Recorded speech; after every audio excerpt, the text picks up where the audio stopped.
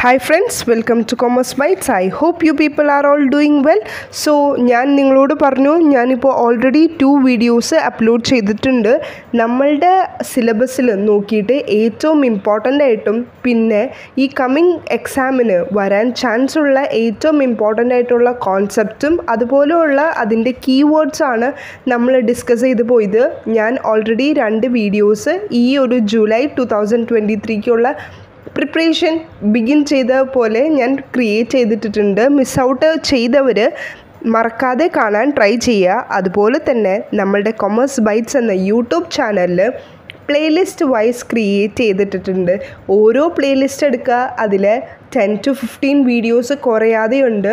Like around 300-400 videos ഞാൻ already എൻ്റെ YouTube ചാനലിൽ അപ്ലോഡ് ചെയ്തിട്ടുണ്ട്. ഓക്കെ, സോ ഒന്നുപോലും മിസ് ഔട്ട് ചെയ്യാതെ എല്ലാം കേൾക്കുക, നോട്ട്സ് പ്രിപ്പയർ ചെയ്യുക, പഠിക്കുക, റിവിഷൻ നടത്തുക.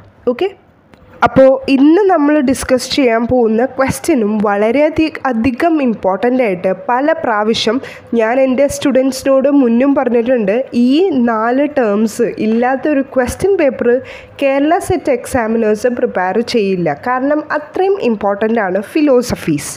ഓക്കെ, സോ ഫിലോസഫി ബേസ് ചെയ്തിട്ടുള്ള ഒരു ക്വസ്റ്റ്യനാണ് ഇപ്പോൾ നമ്മൾ റൈറ്റ് നൗ ഡിസ്കസ് ചെയ്യാൻ പോകുന്നത്. Philosophy which describes metaphysical view that associates reality of ideas in mind rather than material objects. So അതിൽ തന്നെയുണ്ട് ആ ഒരു keyword which associate with reality of ideas. ഈ ഐഡിയാസ് എന്നുള്ളത് വളരെ വലിയ ഒരു കീവേഡാണ്. നമുക്കിവിടെ ഓപ്ഷൻസ് തന്നിരിക്കുന്നത് 4 ഓപ്ഷൻസാണ്. That is naturalism, realism, idealism and pragmatism. ഈ 4 ഫിലോസഫിയും നല്ല രീതിയിൽ ഇമ്പോർട്ടൻ്റ് ആണ്. നിങ്ങളത് മിസ് ഔട്ട് ചെയ്യാമെന്ന് വിചാരിക്കേണ്ട. സിമ്പിളായിട്ട് നമുക്ക് ആ ഒരു മാർക്ക് സെക്യൂർ ചെയ്യാവുന്നതാണ്. ഓക്കെ, സോ ഈ 4 ടോപ്പിക്സും വളരെ ഈസിയായി വളരെ സിമ്പിളായി ഞാൻ നിങ്ങൾക്ക് പറഞ്ഞു തരാം. ഓക്കെ, ഒരു കാര്യം മാത്രം നിങ്ങൾ ചെയ്യുക, ഫ്രീ മൈൻഡിലിരിക്കുക. അയ്യോ ഇത് ഫിലോസഫിയാണോ, ഇത് എന്നെ കൊണ്ട് പറ്റില്ല എന്നുള്ള ആറ്റിറ്റ്യൂഡ് ജസ്റ്റ് അങ്ങ് മാറ്റി വെച്ചിട്ട് ഞാൻ പറയുന്ന കാര്യങ്ങൾ വളരെ സിമ്പിളായിട്ട് light heartedly നിങ്ങളെടുക്കുക. Okay, so keyword ഇപ്പോൾ നിങ്ങൾക്ക് ഈ ഒരു ടോപ്പിക്കിനെ പറ്റി അറിയില്ല, അപ്പോൾ നിങ്ങൾ ചിലപ്പോൾ ഈ ഒരു ക്വസ്റ്റ്യൻ വിടാം, അല്ലെങ്കിൽ നിങ്ങൾ വേറെ എന്തെങ്കിലും ആൻസർ മാർക്ക് ചെയ്യാം. അതിന് മുന്നേ നിങ്ങളൊന്ന് ഓർക്കുക. ഓക്കെ, മാം പറഞ്ഞിട്ടുണ്ട് അതിൻ്റെ കീവേഡ് ഫോക്കസ് ചെയ്യുക. അപ്പോൾ ഇതിൻ്റെ ഉള്ളിലെ കീവേഡ് ഞാനൊന്ന് ചെക്ക് ചെയ്ത് നോക്കട്ടെ.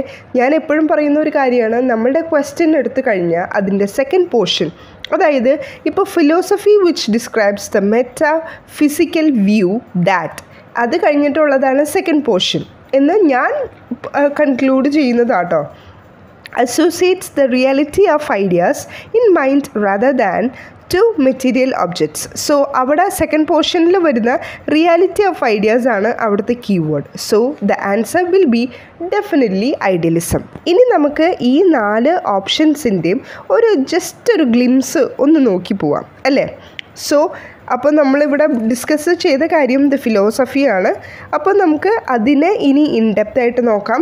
ഫസ്റ്റ് ഓപ്ഷൻ വരുന്നത് നാച്ചുറലിസം ആണ്. Naturalism, from the word itself, it's clear that naturalism is the idea or belief that only natural laws and forces operate in the universe. So according to the philosopher, ഇപ്പോൾ Stephen ലോക്ക്വുഡിൻ്റെ ആ ഒരു ഫിലോസഫറിൻ്റെ രീതിക്ക് നോക്കിക്കഴിഞ്ഞാൽ naturalism can be separated in to ontological sense and methodological sense. Ontological എന്ന് പറയുമ്പോൾ അത് ontology എന്ന് പറയുന്നത് എന്താ, the philosophical study of what exist. നമുക്ക് ഓണ്ടോളജി എന്നുള്ളത് പഠിക്കാനുണ്ട് അല്ലേ. അപ്പോൾ ഓണ്ടോളജി എന്ന് പറയുന്നത് the philosophical study of what exist, എന്താണോ ഉള്ളത്, വാട്ട് ഈസ് ദ റിയാലിറ്റി എന്നുള്ളതിനെ ഫോക്കസ് ചെയ്യുന്നതാണ് നാച്ചുറലിസം. സോ നാച്ചുറലിസം എന്ന് പറയുന്നത് അതൊരു ഐഡിയ ആണ്, അല്ലെങ്കിൽ ഒരു ബിലീഫാണ്. Only natural loss and forces operates in the universe. Okay, so naturalism വളരെ നാച്ചുറലായിട്ട് വളരെ ലൈറ്റായിട്ട് നിങ്ങൾക്ക് മനസ്സിലായി എന്ന് ഞാൻ വിശ്വസിക്കുന്നു. Okay, that's it. അതാണ് ഫിലോസഫി ഓഫ് നാച്ചുറലിസം അല്ലെങ്കിൽ നാച്ചുറലിസം. ഓക്കെ, ഇനി നെക്സ്റ്റ് നമ്മൾ പോകുന്നത്, അതോടൊപ്പം തന്നെ എനിക്ക് വേറൊരു കാര്യം ഈ നാച്ചുറലിസത്തിൽ ആഡ് ഓൺ ചെയ്യാനുള്ളത്, it is A theory that relates scientific methods to philosophy that affirms that all being and events in the universe, whatever their inherent character may be, are natural. എല്ലാം ഒരു നാച്ചുറലിസ്റ്റിക് അല്ലെങ്കിൽ ഒരു naturalism ടച്ചുള്ള point ആയിരിക്കും. ഈ naturalism question അല്ലെങ്കിൽ അതിൻ്റെ ആൻസറാണ് അവർക്ക് വേണ്ടെങ്കിൽ അവർ നാച്ചുറൽ എന്നോ അല്ലെങ്കിൽ നാച്ചുറൽ ലോസ് എന്നോ അങ്ങനെ എന്തെങ്കിലും ഒരു കീവേഡ് ആയിരിക്കും അവർ ഫോക്കസ് ചെയ്യുന്നത്. ഇപ്പോൾ തന്നെ നിങ്ങൾ ആ നാച്ചുറലിസത്തിൻ്റെ ആ ഒരു ഹെഡ് നിങ്ങളുടെ നോട്ട്ബുക്കിൽ നോട്ട് ഡൗൺ ചെയ്തില്ലേ, അതിൻ്റെ ബ്രാക്കറ്റിൽ എഴുതിക്കോളൂ. സ്കെച്ച് പെൻ വെച്ച് കീവേഡ്സ് എന്ന് പറഞ്ഞിട്ട് 2 കോളൻ ഇട്ടിട്ട് എഴുതുക. നാച്ചുറൽ ലോസ് ഇതൊക്കെ ആയിരിക്കും കീവേഡ്. ഓക്കെ, ഇത്രയും കാര്യങ്ങൾ നിങ്ങൾക്ക് മനസ്സിലായി അല്ലേ? So moving to the next one, that is realism. Realism എന്ന് പറയുന്നത് വളരെ റിയലിസ്റ്റിക് ആയിട്ട്, വളരെ ആക്യുറേറ്റ് ആയിട്ട് അല്ലെങ്കിൽ ഡീറ്റെയിൽഡ് ആയിട്ട് അൺഎംബ്ലിഷ്മെൻറ്റ് ഡെപ്പിസിഷൻ of the nature or the contemporary life, വളരെ റിയലായിട്ട്. അപ്പോൾ നിങ്ങൾ റിയലിസത്തിൻ്റെ ആ ഒരു ഹെഡ് എഴുതിയിട്ട് അതിൻ്റെ ബ്രാക്കറ്റിൽ കീവേഡ്സിൽ എഴുതുക ആക്യുറേറ്റ്, പെർഫെക്റ്റ് അല്ലെങ്കിൽ real life situation, real life incidents, detailed, അങ്ങനെയുള്ള പോയിൻറ്റ്സ് ആയിരിക്കും. റിയലിസം എന്നുള്ള ആൻസറാണ് അവർ ചോദിക്കുന്നതെങ്കിൽ നമുക്ക് കാണാൻ ചാൻസുള്ള keyword. Okay, so realism reject ചെയ്യുന്ന ഒരു കാര്യമുണ്ട്, imaginative idealisation in favour of the close observation of outward appearances. Realism എന്ന് പറയുന്നത് ഞാൻ വളരെ റിയലാണ്, ഞാൻ അകത്തും പുറത്തും ഞാനായിട്ട് തന്നെയാണ്, ഞാൻ വളരെ റിയലായിട്ടാണ് എന്നൊക്കെ നമ്മൾ പറയുന്ന ആ ഒരു സെൻറ്റൻസ് ഇല്ലേ അല്ലെങ്കിൽ ആ ഒരു ഫ്രേസ് ഇല്ലേ, അതെല്ലാം റിയലിസത്തിൻ്റെ അണ്ടറിൽ വരുന്നതാണ്, അണ്ടർ ദ ഹെഡ് ഓഫ് റിയലിസത്തിൽ വരുന്നതാണ്. അവിടെ നമ്മൾ റിജക്റ്റ് ചെയ്യുന്ന, ഇപ്പോൾ ഫോർ എക്സാമ്പിൾ വേറെ ഒന്നും വേണ്ട, അവർ ചോദിക്കുന്നത് dash philosophy rejects the imaginative idealisation in favour of close observation എന്ന് ചോദിച്ചിട്ടുണ്ടെങ്കിൽ അതിൻ്റെ ആൻസർ എന്താ? റിയലിസമാണ്. കാരണം എന്താ? റിയലിസത്തിലാണ് അവർ ഇമാജിനേറ്റീവ് ആയിട്ടുള്ള കാര്യങ്ങൾ റിജക്റ്റ് ചെയ്യുന്നത്. അവിടെ ഇമാജിനേഷൻ ഒന്നുമില്ല. ആൻ എന്ന് പറയുന്ന ഒരാൾ ഉണ്ടെങ്കിൽ അത് ഒരു റിയൽ ആയിട്ടൊരാളാണ്, ദാറ്റ്സ് ഇറ്റ്. അത് വളരെ റിയലാണ്. ആ ഒരു വ്യക്തിയുടെ സ്കൂൾ ലൈഫ് എല്ലാം റിയൽ ആയിട്ടാണ് അവരെടുക്കുന്നത്. Okay, so that's it. അതാണ് റിയലിസം. ഇനി നെക്സ്റ്റ് വരുന്നതാണ് ഐഡിയലിസം. ഈ ഒരു റിയലിസത്തിൽ നമ്മളിപ്പോൾ പറഞ്ഞു അത് ആക്യുറേറ്റ് ആണ്, ഡീറ്റെയിൽഡ് ആണ് എന്നെല്ലാം നമ്മൾ ഡിസ്കസ് ചെയ്തുല്ലോ. ഓക്കെ, സോ ഇനി നമുക്ക് വരുന്നതാണ് idealism. Idealism in philosophy, any view that stresses the central role of the ideal or the spiritual in the interpretation of the experience. ആ ഒരു എക്സ്പീരിയൻസിൽ നമുക്ക് കിട്ടുന്ന ആ ഒരു ഇൻ്റർപ്രിട്ടേഷന് അല്ലെങ്കിൽ ആ ഒരു സെൻട്രൽ റോളിനെ കൂടുതൽ സ്ട്രെസ് ഔട്ട് ചെയ്യുന്ന ഒരു ഫിലോസഫിയാണ് ഐഡിയലിസം എന്ന് പറയുന്നത്. അല്ലെങ്കിൽ എൻ്റെ എന്തെങ്കിലും ഒരു ഐഡിയാസ്, എൻ്റെ എന്തെങ്കിലും തോട്ട്സിനെ ബേസ് ചെയ്തിട്ടായിരിക്കും ആ ഒരു ഫിലോസഫി മുന്നോട്ട് പോകുന്നത്. അപ്പോൾ അങ്ങനെ വരുന്ന ഫിലോസഫിയാണ് ഐഡിയലിസം എന്ന് പറയുന്നത്.